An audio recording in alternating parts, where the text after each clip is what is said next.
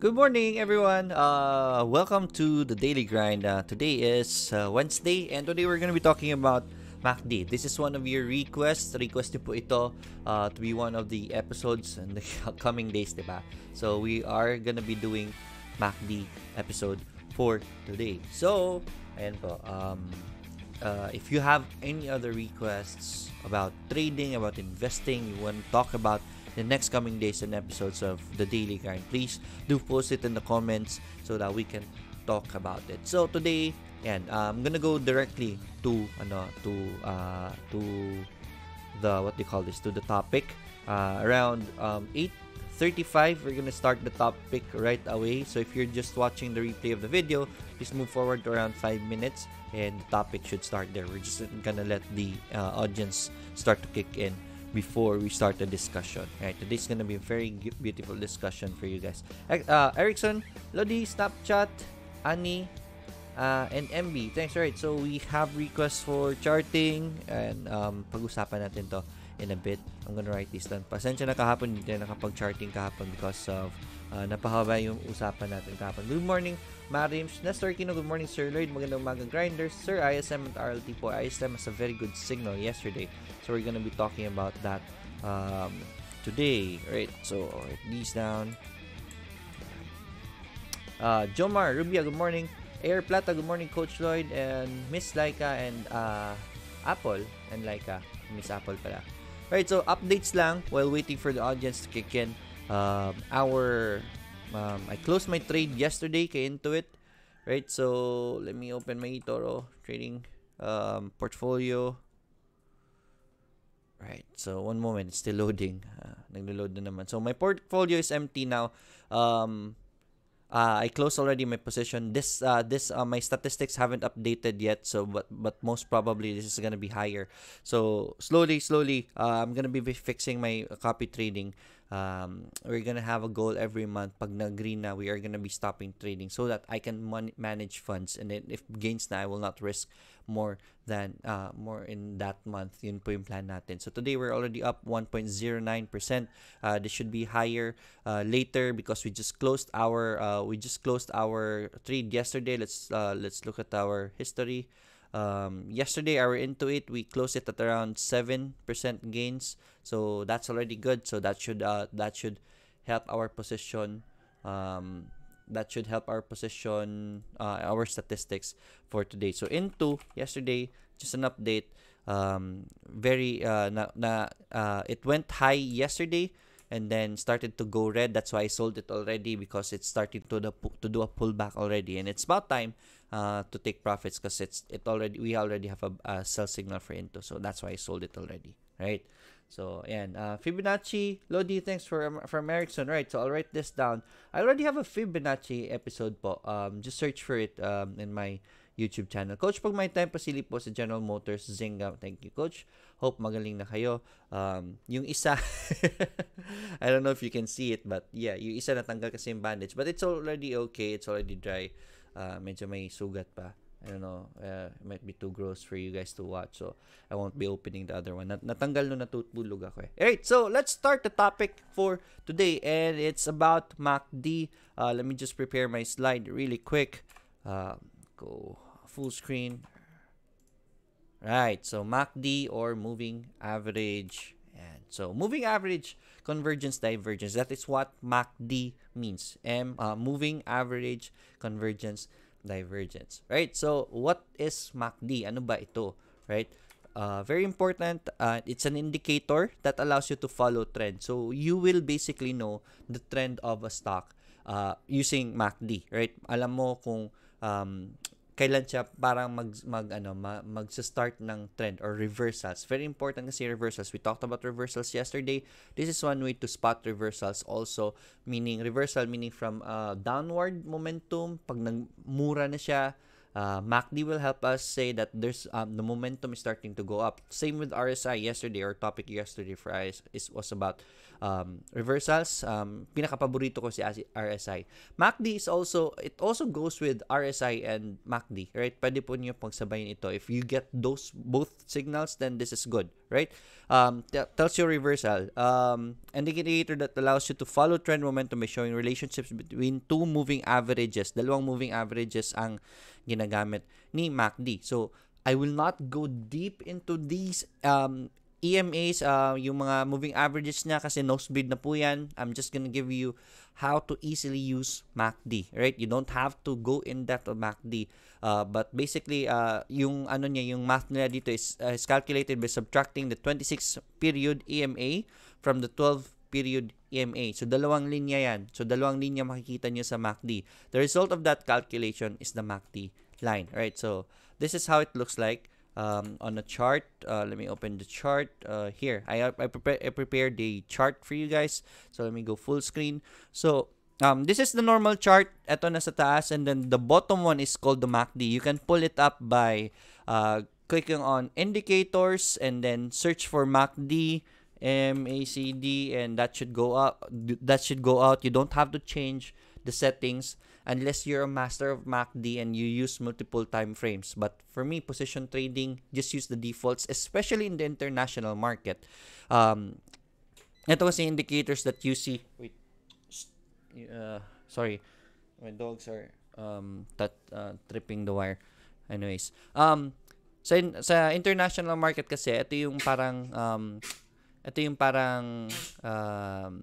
baseline of the MACD, the international markets, especially volatile ones. I mean, very liquid markets. MACD tends to work better on these kinds of markets, right? So it's very useful in the international market, especially sa Pilipinas kasi MACD is a lagging indicator, meaning medyo delay yung galaw niya, and because our market tends to become very volatile, so medyo nahuhuli siya. Minsan nakakalipad na, kaka-indicate pa lang ng MACD. So it's not really that reliable in the market, in PSE actually, right? Minsan most of the time mas maraming mali in this kind of market. So international market, you can use MACD definitely. Okay? So ito yung MACD dito sa baba, and then you're gonna see two signals, and just change the colors so that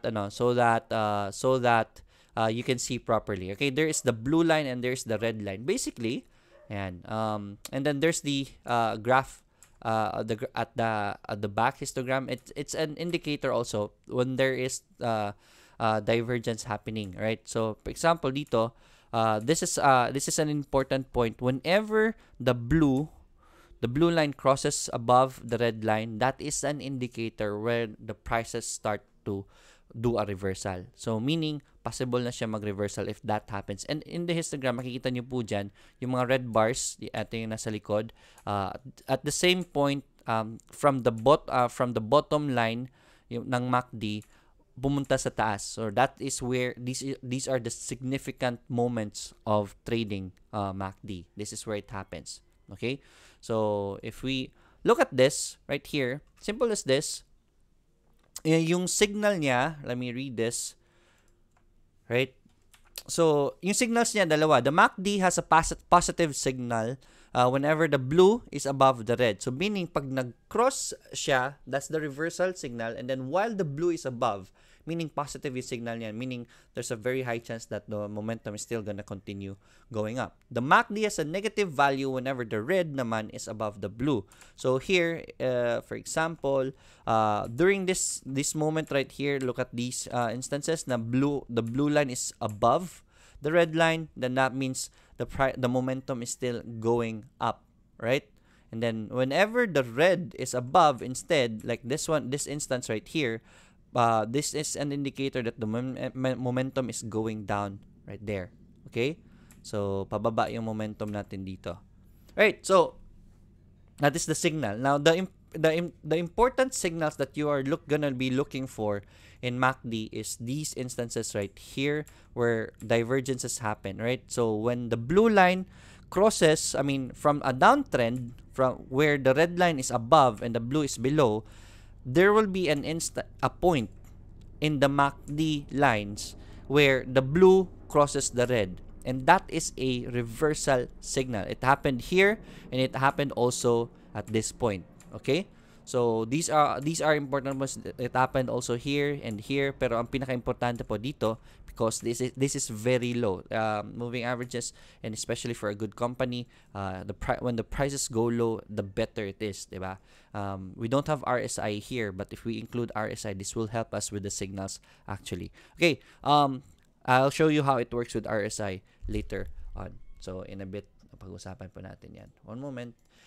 Right, so here is the signal that we're looking for whenever the blue line crosses the red line. So exactly on the spot that they cross to each other, that is our signal. And look at what happened to the stock prices when that happened, right? So after crossing, so this is an indicator na reversal is coming. It can reverse already. So traders basically enter here, okay? And then there it is, tama si MACD, it crossed right there, right? So this is the signal that you're looking for in MACD. So if I pull up RSI, this should work well with RSI. No, not compare. Let me get RSI, relative strength index. Right, so I have a relative strength index here. So RSI during this points, let's look at this right here. Let me draw a line. So RSI right here, pababa pababa yung presyo, but look at RSI. We have divergences in RSI already, right? So remember this lesson that I gave you yesterday. I used RSI for spotting reversals. This coincides with MACD right here. So these bottoms are very good indicators that it's already gonna start, and then we have a support right here to confirm that support, and basically that is how you hit the reversal. Okay, you can use this with RSI. Please review my video yesterday about spotting reversals. I focused on RSI yesterday. I have a separate RSI video so that you can understand about this more, mas specific po yun, and then you can work this out with MACD should you really want to use MACD. PSEI, I don't use MACD a lot. I'm gonna talk about the disadvantages of MACD in a bit, right? So basically that's what MACD is. It is what those are the signals that you are looking for. It happened also at this point right here when it crossed, and then this is where it happened, right? And there it is. It did go up. There are instances that MACD will give us a false signal. Let me close RSI again. So here is a signal for MACD that it should go up, but instead it went further down. So this would have been an instant that you lost money. Okay, so many factors affecting this. It's not 100% foolproof, but usually most of the time that it happens, it is a gain. So we have some here. That's a gain right here. So it did go up after that. We have initial signal right here for MACD. But here it fell down after, so that's a loss, right? But here, this is very important. MACD signals are here, and it did go up with that, right? So that's a very good signal for MACD. Another MACD signal here would have been a win, and then another MACD signal here, right here. Right here. Then it should have been a win. So most of the time, it is good. Use it. Especially in blue chips and very good companies, and use it if the market is healthy. Meaning, we have a bullish market. The market is going up. There are investors getting in. This is very this tend to be more right if ever the market is healthy. Again, go with the trend. One of the things that I always say, yung mga check marks ko before I want to trade is number 4 talaga sa check marks ko when I want to trade is the market status. Is it a bullish market or is it a bearish market? Because if it is a bullish market, then tendency is technical analysis like MACD works better. So chances of winning are higher, and that is very important in trading because there are instances that we will lose. It's just that if the market is bearish, you tend to lose more. Okay, the indicators tend to fail more. So if it's a bullish market, this is very useful, especially in the international market right now where it's very bullish. This is very useful out there. Okay, so this is that is basically what MACD, the signals. We talked about the signals already. Right, so limitations. I want to tell you the downside of MACD. MACD is a lagging indicator, meaning the signals can be a bit delayed. For example, like this one right here.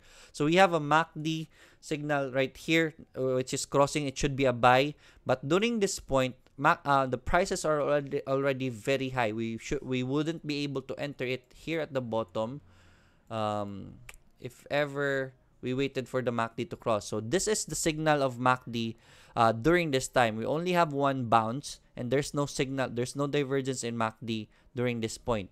So you won't be able to see it yet right here at this point. Diba? So wala pang signal. So when the signal happened, today I'm gonna look for companies using MACD. Right, so, MACD has already a signal right here. The blue line is already crossing the red line. The problem here is the prices are already very high. So, meaning that the signal came very late.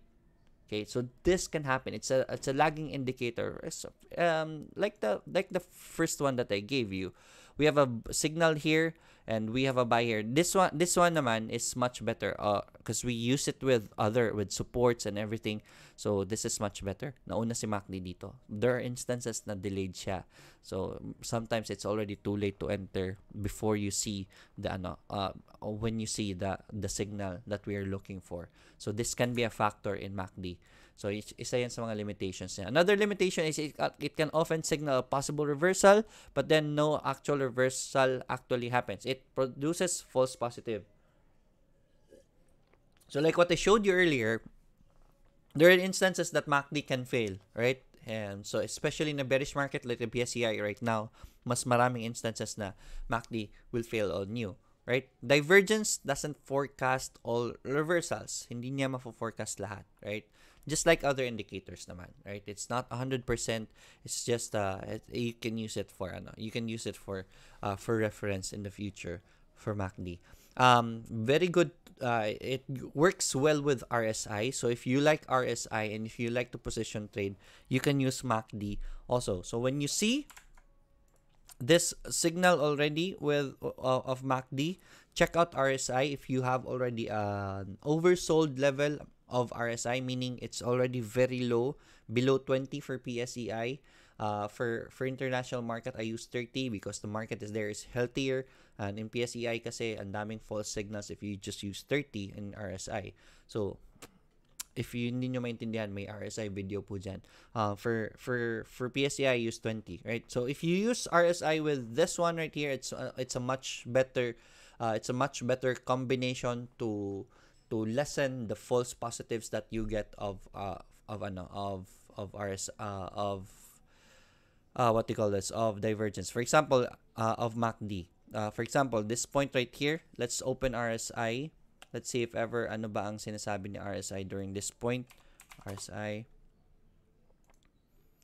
Relative Strength Index. So at this point where we got a signal, at this point, RSI indicators are still not on oversold level, so mahina pa siya. And then we don't have any divergences, so it's not a clear signal during this point of the MACD. So that's a false positive right there. Umakit siya ng konti but then still failed. But here, during this MACD signal, so we have another signal. Now we check it with RSI. We have divergences, momentum, and RSI is going up. So this is a much better position right here. So this is where we enter the supports, and then there it is. That would have been a very big win for you guys. So work it out with RSI. If you don't know what RSI is yet, please check the video description. There is an RSI, there is an RSI link there. So basically, that is our topic for MACD. It's one of the easiest indicators to use. Medyo nahuli ako sa paggawa nito kasi sobrang easy nito. Ang dami yung references na makikita in YouTube about MACD already, but still, hopefully this has been an informative video for you guys. Please send me a message. Please post a question if you have any, because we're gonna go to the questions now. Air Plata Coach, congrats sa atin, sumabay ako sa lift mo. Congratulations, lift was a very big win for us.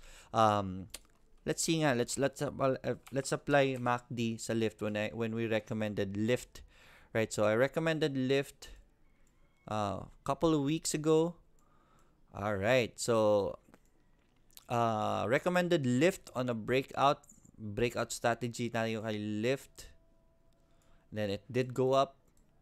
For how many percentage? Hindi siya breakout kasi, so walang MACD. But we have MACD signals here. This would have been a challenging MACD. Wala tayong RSI indicators. But here, right, so we have MACD signals here. 1, 2, 3. I mean, no, sorry. 2 signals for MACD. Right, so first MACD signal, RSI was already good. You could have bought this, then mapapakat-loss kayo, but that's okay.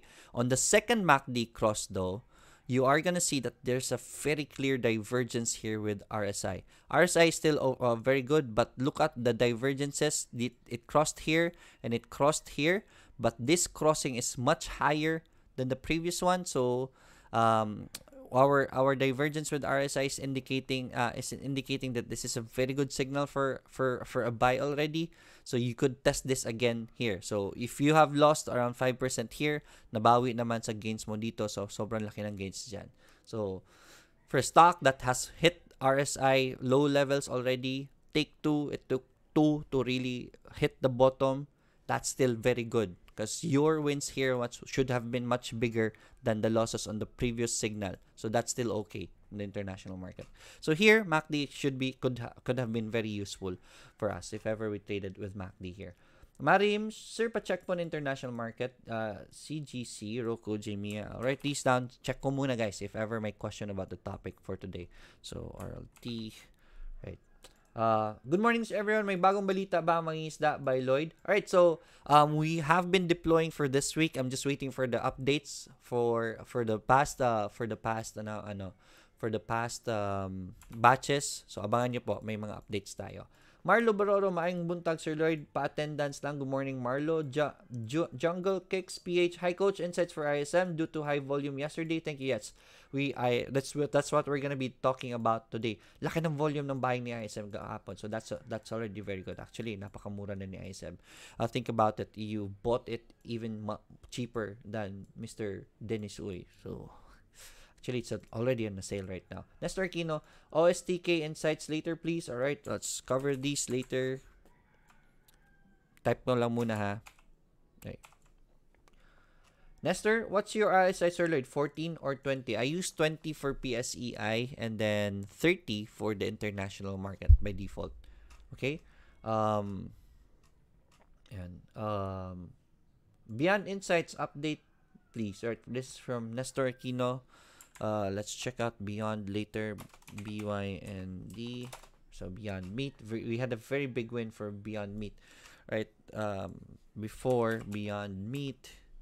And Beyond Meat, let's see if ever ayun. So here I recommended Beyond Meat at around this level na, right? Dito na, 'di ba? When Bollinger Band was really constricted already.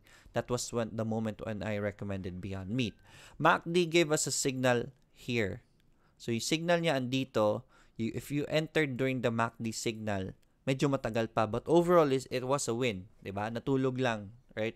So lagging indicator, no, in this case hindi siya lagging indicator, nauna siya before the momentum really started. So MACD would have been very helpful in Beyond Meat, a win also.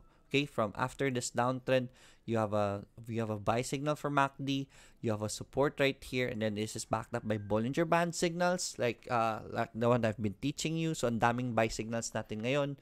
So that would have been a very big win. So MACD could have been helpful in this also. So MACD right now is giving us negative patterns. So I don't want to recommend Beyond. Sabi sa inyo, 'di ba? Negative ang signals ni MACD if red is above. So red is above MACD right now, and then we are seeing lower highs from the previous ones. So I think tapos na yung upturn niya. Sobrang hinugda kasi ni Beyond Meat. This was already an 88% gain. So, huwag nyo na po habulin.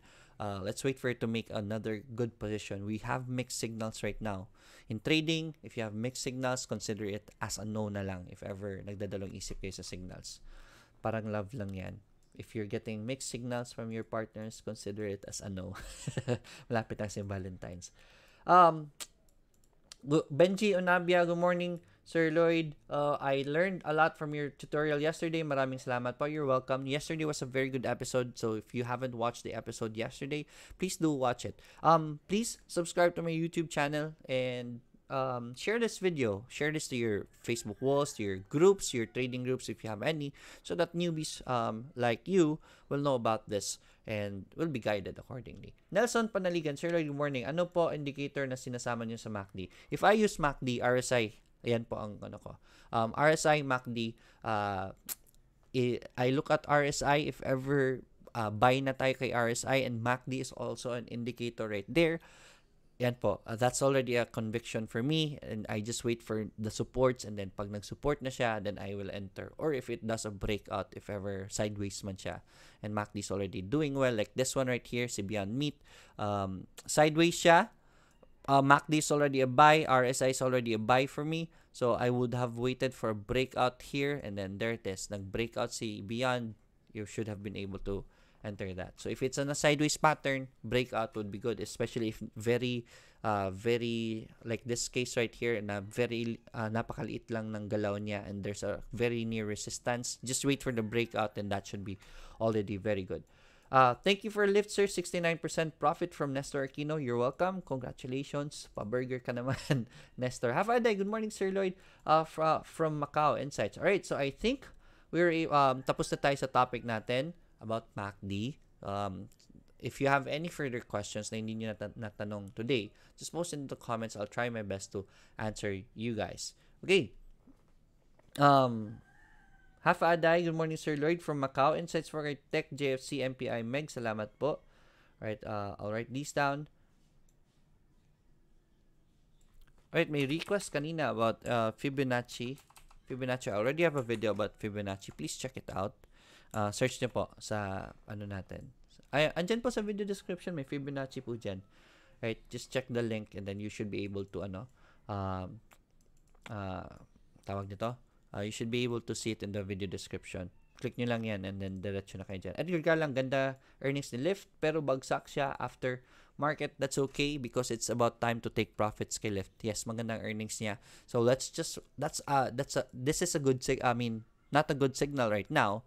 Pero this is good if Lyft will go back down at mag-stabilize around that area, because I'm gonna be buying Lyft whenever that happens. So nag-aabang lang ako. Nasa watchlist ko ulit yun. Lyft. Ay, si Beyond pala to. Si Lyft, LYFT. Maganda yan if bumagsak. Kasi we are gonna be waiting for another position for Lyft. Ako, binenta ko na kahapon si Lyft ko. Was that kahapon or the other day? Diba? The other day when this green happened, for me, that was already very high. So, I already sold my Lyft a day before. Kahapon, binenta ko si into ko. This is a sell signal. Basically, you saw a red yesterday, so that's a sell signal. You should have sold your Lyft already. Sell half of it at the very least. I think mag-uptrend pa ito. Napakamura pa ni Lyft. I'm just waiting for the next swing. Hopefully, makaposition na naman ako. But I'm just protecting my gains right now because iba na ang strategy ko ngayon. I'm trying to look for a good strategy for being a popular investor, meaning fund management. So, mas pihikan ako ngayon sa gains. Every gain right now is very important to me because gain rin, maraming nakikisabay sa akin. Right? Unlike na noong hindi ako nagpapa-copy trade, I can go aggressive. Iba pala pag fund manager ka na, dapat pihikan ka sa gains mo. So, it's a new adventure. It's a new path for me being a popular investor. So, and still learning along the way. And I'm sharing my experience to you guys. Hopefully in the future, pag magaling na kayo mag-trade, please do, magpa-copy po kayo. I will help you advertise your profile if I see that you are doing well. Why not? Gustong-gusto ko po na may Pinoy talaga na magaling mag-trade who focuses on trading. Pwede natin ipa-share because we can be proud of that. Okay? Lawrence Basilio, good morning po, Sir Lloyd. Pasilip WFC and Disney. Alright, this down. Boostin ko lang ang mga requests and then daanan natin sa isang bagsak. Archie ZC, good morning, Coach. Morning din. Markel Cemento, morning, Sir. Insights kay Fruit. Thanks, God bless. Thanks. Tignan natin si Fruit. Fruit. Sir, CMSA po, nakasabay rin ako kay Lyft, pero virtual lang. Sayang naman if virtual lang. But anyways, if you're still learning, then that's still good, diba?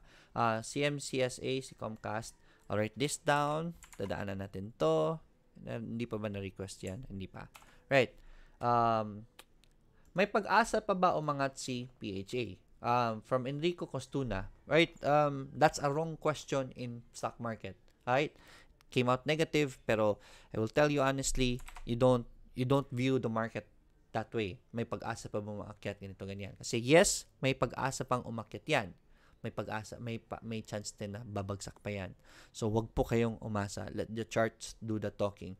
Right now, the company is doing well. That's one of my recommendations before.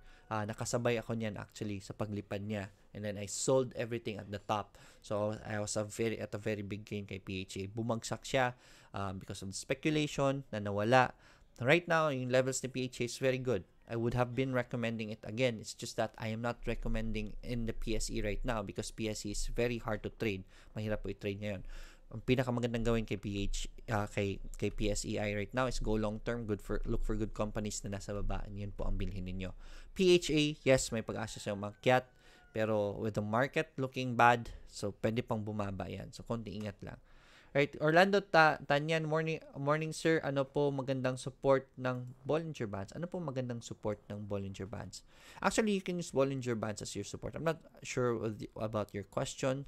Yung supports kasi, hindi talaga si Bollinger Bands ang support. Ang support is the prices, saan siya nagbabounce, and then that is your support. And if it's inside the Bollinger Bands, then that is good because wala siyang momentum sa pagbaba. Kasi if it starts touching the lower Bollinger Band, meaning mas mabigat na siya. Right? Good morning, Sir Lloyd. Okay po ba mag-trade like sa stocks ni Warren Buffett, like Data Airlines? Yes, if Warren Buffett is into that stock, then that means he knows that the company is good. Warren Buffett has the, Warren Buffett has the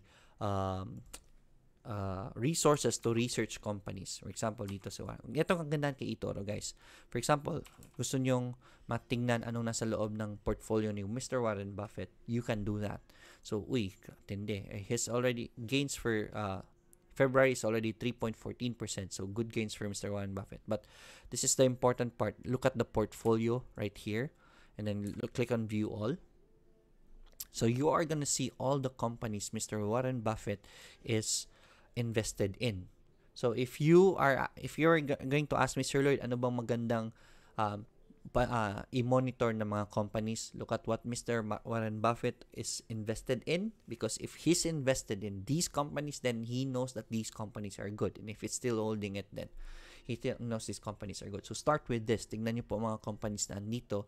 If he's in it, then you should be looking at that company also, right? Follow the great investors. Look at Mr. Warren Buffett's earnings last year, 33% earning last year. The year before that, negative siya, pero nabawi naman last year, 33.5% for last year. Very good investor right here. So if he's looking at these companies, you should be looking at these companies also. So Mr. Warren Buffett is into Data Airline, so you should be looking at that also. Pwede pong i-invest yan dyan, right? Right? Na may Data Airline ba siya overall? View all. Not sure. Let me search for Data Airline. Control F. Data Airline. I'm not sure saan si Delta Airlines, not Data. Delta Airlines pala. So Delta Airlines is here, right here. So yes. That's good. Melanie G. Sir, mga anong oras po magandang pumasok sa international market? Mga what time po kayo nag-enter usually? Thank you. I just enter right away. Usually, ang ginagawa ko is nagpe-pending order ako. Meaning, kahit hindi ko po mapanood ang market, I enter right away. Kung may buy signal na ako, whatever the price is, I just enter. Hindi ko na kasi papanoorin ang market. So, wala po siyang oras actually. Arfi, good morning. Si Arfi is here. Arfi 1976. Speaking of Arfi, before tayo magsimula sa mga charting, right, I wanna plug this out, guys. If you wanna follow Arfi, please do. He is the winner of the eToro trading competition in Asia last December. Mind-boggling, 500% po, almost 500% ang gains niya December. January is up almost 300%. So, galing. He traded gold. He's more into fundamentals and gold. His theory was to start again and focus on one asset. So, he focused on gold. Ang kagandahan po niyan is because mamamaster niyo po ang mga factors that affects one asset. Kay gold, anong mga news nakaka-affect kay gold? What are the factors that can affect gold? And if you focus on that, you tend to master it. So RFA was able to hone those skills. For December and January, yung results niya were very high. February, we're expecting siguro not that much of gains for February kasi nag-peak na si gold. So most probably it's gonna stop its growth. So hopefully RFA, your February performance is good.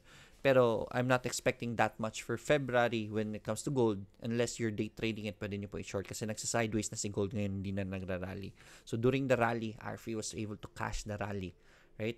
So that was the instance. Hindi nyo naman po expect na every month ganun po. So RFA is more fundamentalist, so he positions himself before the rally happens. So it can still go down, this and that. So that is what I saw in RFA strategy, which is still overall, you saw the results, is profitable. Okay? Please follow RFA. May Facebook page po siya, RFA E-Trading Hub. We will have a webinar with RFA. This March 7, and po, Billionaires Club. This is the poster that I posted. Sorry, yung mukha ko tuloy lumabas. Nag-change kasi whenever I click the So this is the poster I posted for the webinar. It's gonna be on March 7, 2020, Saturday, 8 p.m. po yan. With me and RFA Gabillanes, we are gonna be talking about gold, how he is trading gold. Right? So please follow his page also.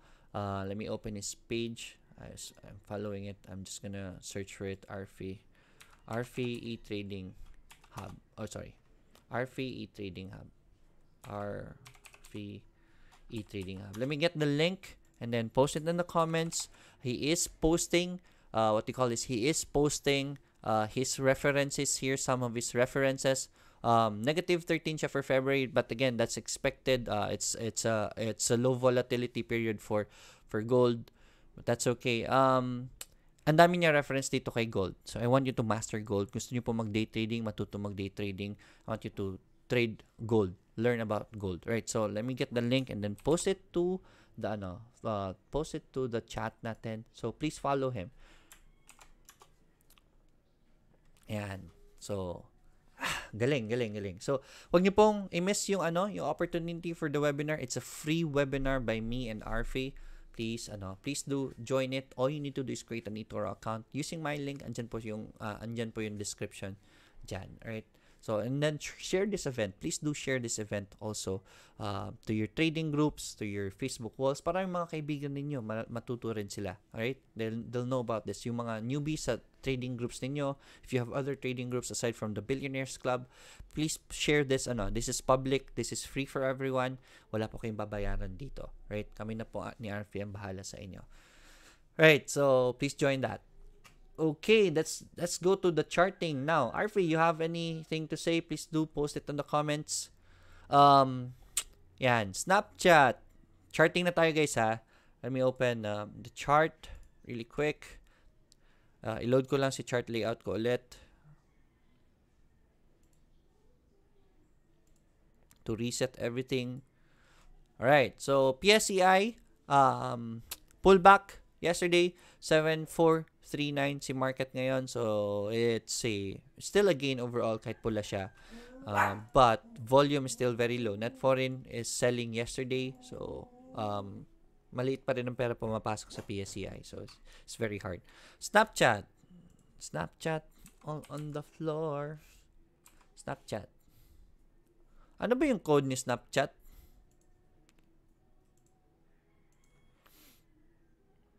Teka lang, ha.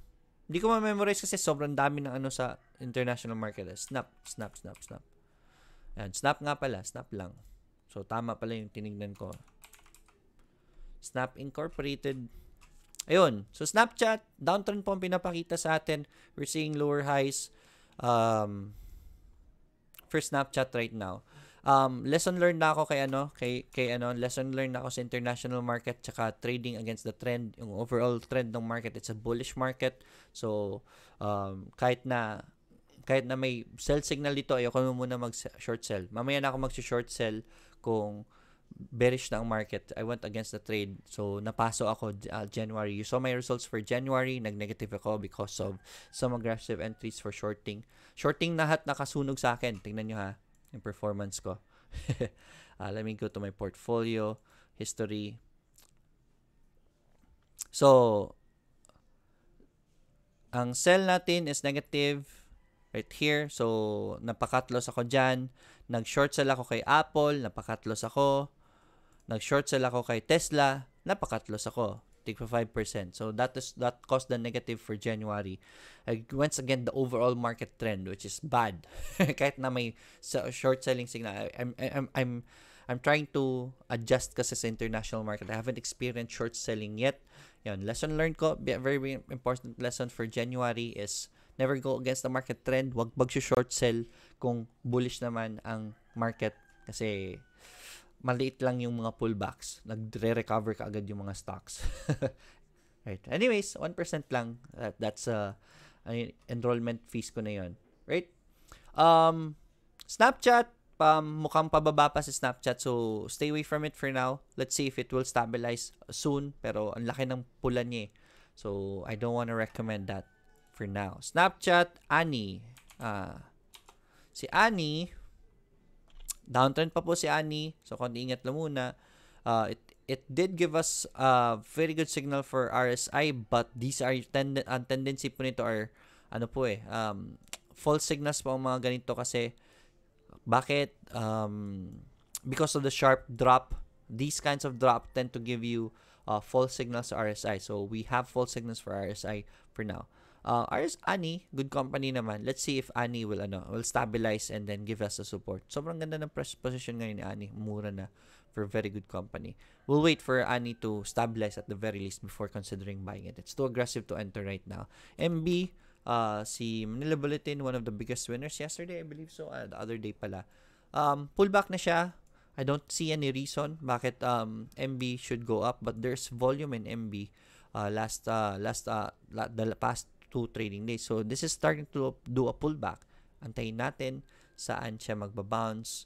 Let's try to Fibo this. I usually use Fibonacci for this kind of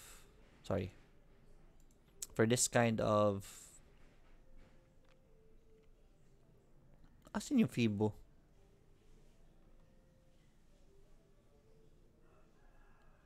Naulit ba? Ayun, nanti pa, sorry. Fibo retracement. So, the trend started here. So, it's doing pullback. Kagad eh. Tumagos kagad sa 0.5 yung pullback niya eh. So, sobrang lakas na kasi nito. We'll see. If ever mag-bounce na siya, then that will be good. Pwede nyo pong antayin nyo po. I really don't like these kinds of movements because it's very volatile, especially in this kind of market na manipis lang market natin. Tapos kaagad yung uptrend, natatapos kaagad. So, if ever gusto nyo any bounce soon, pwede nyo po sakyan. It's very volatile, so it could still go up. We'll see. If ever mag-bounce yan, use that as your support. Excuse me. It might bounce today. ISM, let's talk about ISM. I saw a very good signal for ISM yesterday, but it's just a volume signal. Ganda ng buying ni ISM kahapon. Green siya with a very good volume kasing taas ng volume na nung selling ng last. So, this is an indicator na may bumibili kay ISM actually. Yun nga lang, mas konti lang ang mga bumibili kumpara sa mga nagbebenta. Right? Ang daming nagbebenta, siguro na inip in this kind of market. So, they're selling right there. But this should tell you that there is buying. And actually, it's very cheap right now, I tell you. Sobrang mura ni ISM. Mr. Denisoy bought ISM for 3 pesos a share. And then right now it's at 2.23. So, basically, you're still buying it at a very cheap price. Tulad ni what do you call this? Si Poppy dati is now ACEPH. No, not ACPH. Ano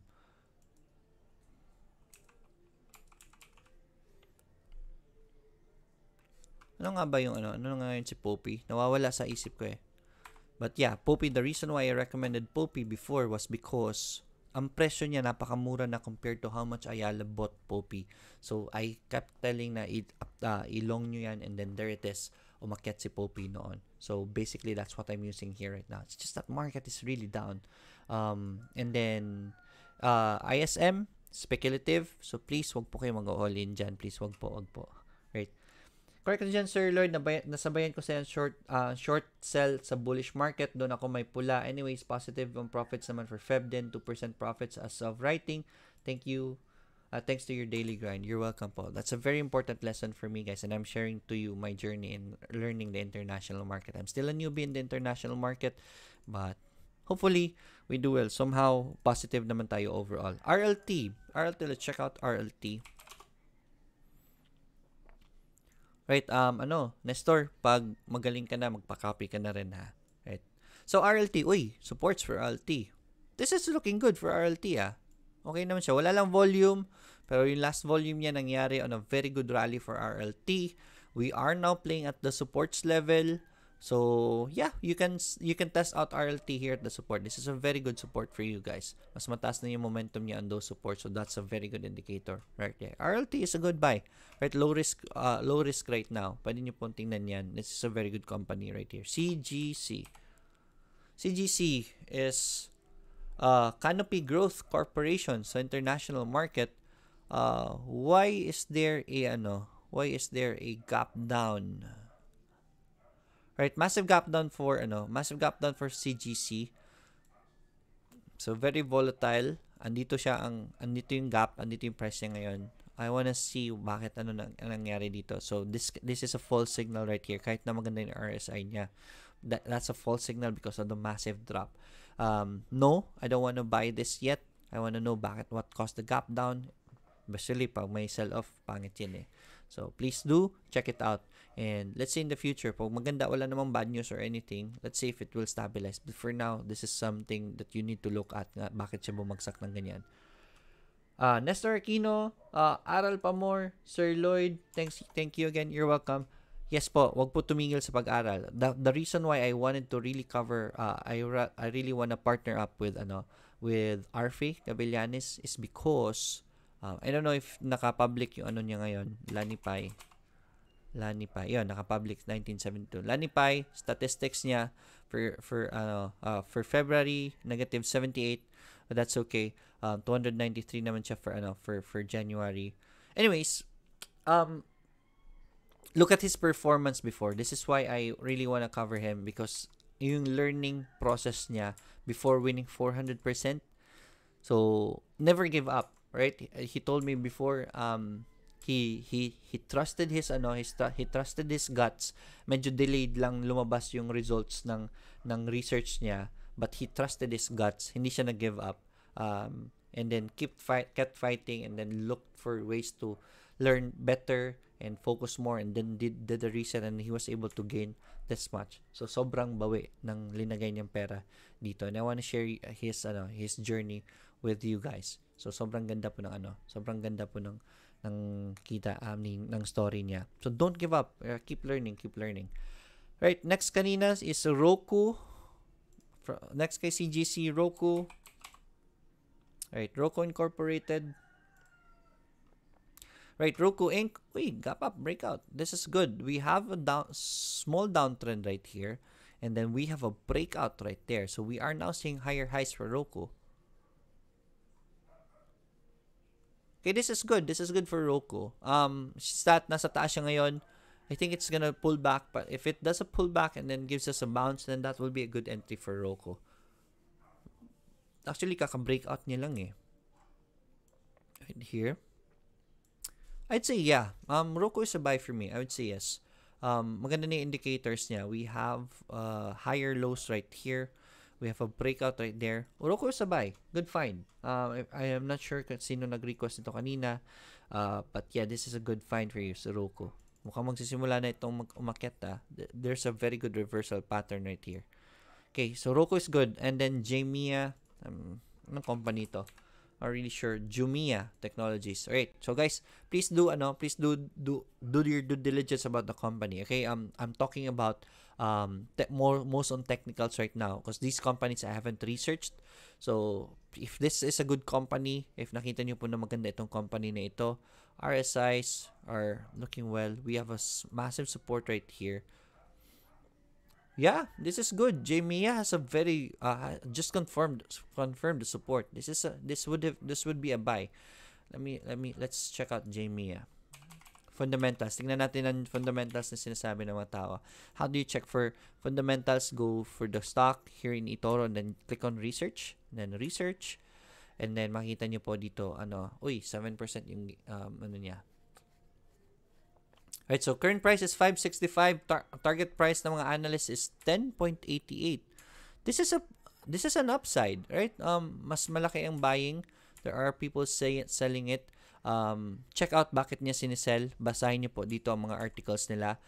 These articles are gonna be very helpful for you guys. And then you can click on view all mas marami. This will help your matagal niya article niya December 5. Right, December 5 ito. So, please check it out. Ano yung article niya about.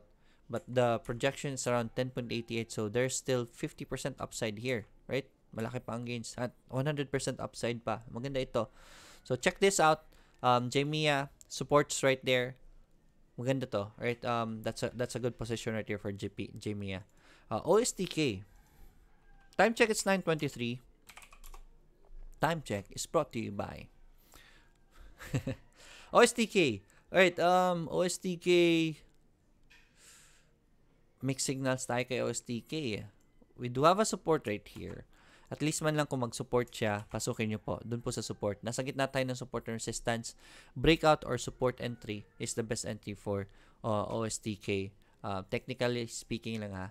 Beyond Meat, we talked about Beyond Meat kanina. Beyond Meat, sobrang hinog na noon.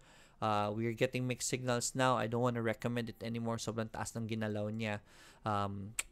For me, that was already a target. That's already target profit. So, I don't want to chase that up there. Kung bumaba yan ulit si Beyond Meat sa support, then definitely buy it. Ayoko na dyan sa taas. Right, Tech. Right, Tech naman, PSEI, we have a mixed signal right here. We have a triangle pattern for Tech. Let's see if mag-breakout yan. A breakout from Tech will be a very good entry kung gusto niyo pong pasukin si Tech dito. So, nagko-consolidate na si Tech. Hindi naman siya nag-bearish talaga.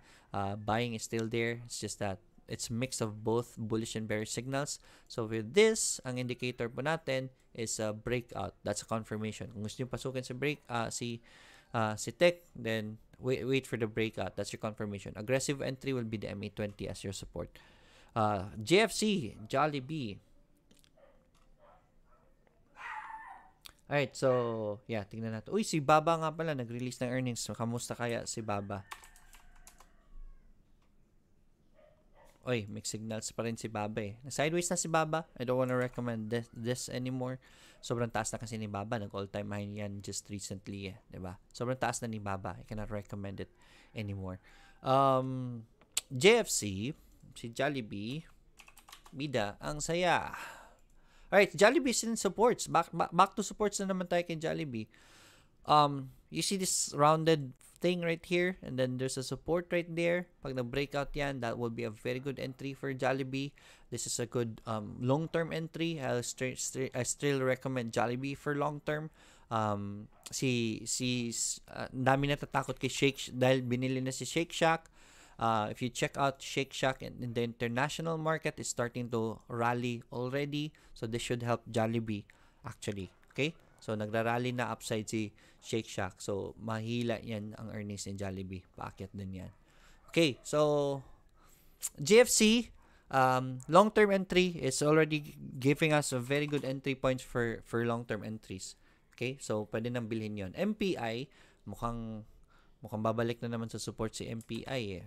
So, abang lang tayo kay MPI muna. Ang dami pang bad news kasi tinitira pa si Mr. Manny Pangilinan kaya naapektahan yung mga companies niya. So, MPI, cannot recommend MPI for now. I hate companies na maingay ngayon. Right? So, stay away from them. MEG naman. MEG is divergence. We have a support right here. Pag nag-bounce din si MEG sa support, then yes, definitely a buy. At the very least, meron tayong sideways trend right here. So, buy here and sell here. That's a gain for you guys. Meg, next kay Meg WFC, Wells Fargo. Right, Wells Fargo. Okay ang galaw ni Wells Fargo eh. This is tricky, but at the very least, meron tayong support dito kung gusto nyo papasukin sa Wells Fargo. Get in your support. Meron kayong at least exit plans, okay? For Wells Fargo. Meron sa Disney request. Disney. Ay, ito. Hindi Shake Shack. Smash Burgers pala yun. Right? So, sorry about that. Na-mix yung ano ko. So, thanks for the correction, Anilin. So, please cancel my comments. Smash Burger pala yung, hindi pala si Shake Shack. Okay? Nestor Aquino, nag-release na ba ang BABA ng financial report? Ito tomorrow pa on the calendar eToro. Okay, tomorrow pa. Kaya pala hindi pa gumagalaw si BABA. I think BABA is gonna be releasing good numbers, so prepare for volatility. Gambling siya ngayon, right? Let's check out BABA. Thank you for this information. Bukas pa pala. Akala ko nag-release na eh. Check the calendar. Anyways, pag nag-release ito, expect volatility. Kakatapos lang ng November na yung 11/11, their biggest biggest online sale, which broke records. Ang laki ng earnings nila noon. December also with the Christmas, so we're expecting very big earnings for BABA. If it releases, then that should make the stocks volatile, right? If ever pwede nyo i-gamble ito, just look for a cut loss kasi ang laki ng upside. Pwede ito mag-volatile. Hopefully nakapasok kayo, okay? For BABA. That's a very good Hindi natin na pag-usapan to. Alright, Reggie Pantoa, sir. Hi, Sir Lloyd. Morning. Please accept my request to join your masterclass. Yes, send me a message kung gusto niyo pa mag-join ng masterclass. Send me a message. Medyo na busy lang ako for preparation. I have very important visitors right now. Yung may magre-reunion kasi yung family namin. My relatives from States just arrived. Wala pa akong tulog. So, I fetched them on the airport. So, kulang yung tulog ko. So, I'll do my best to answer everyone. No worry. If ever maka-access kayo sa webinar ni Miss RB Necessito and me, you can also access the webinar for with me and Mr. Arfe Gavillanes. So, both po yan. Sobrang bonus po sa inyo yan. You can join the webinar with Mr. Arfe, and bonus po, you can still access the webinar with RB. I'm just asking for your patience. Medyo busy ako this week. Baka matagalan ako sa pagsagot sa inyo, especially tatanggalin po yung ko ngayon, yung mga tahi ko ngayon. So, yeah, I'll do my best to answer you guys. Don't worry, makakapasok po kayo. It's already 9:30. May pending order ka na for BABA, right? That's very good. Nvidia will release also, sir. Dapat pinasok nyo, Nestor, dapat pinasok mo na lang si BABA kasi baka po mag-gap up. Pag nag-gap up kasi yan, dun ka mapasok sa taas. So, yung current price ang pasukin mo, just set a stop loss just in case na bumaba siya. Right? Makapag-stop loss kayo. Right? So, that's it for today. Pasensya na if hindi ko mababasa lahat. I still have a very busy day ahead of me. I'll do my best to answer you guys. Send me a message on my Facebook page, Financial Freedom 101. Follow it. Subscribe to my YouTube channel. That's it for today. I hope marami pa kayo natutunan ulit today. And as always, I'll see you tomorrow. Let's get rich together. Bye, everyone.